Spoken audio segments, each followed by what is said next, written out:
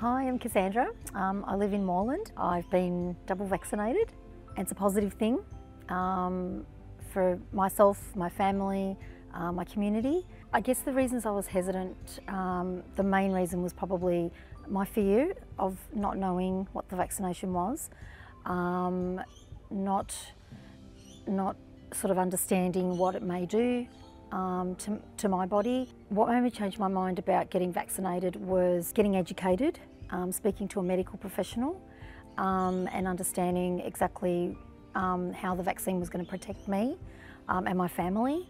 I spoke to my GP and told listed with the GP my concerns, my health concerns that I had, and they advised me accordingly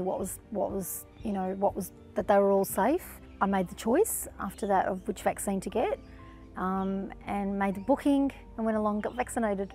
I was a little bit fatigued, had a little bit of fever, but it lasted about 2-3 days and then I was okay. Yeah, and it was fine after that, and I'm here now telling my story. So my advice about someone that's worried is to go and speak to their medical professional and ask the questions what their concerns are and what they're fearful about, and then that way they're making an informed decision and you're going to stay protected from COVID and you're not going to end up seriously ill.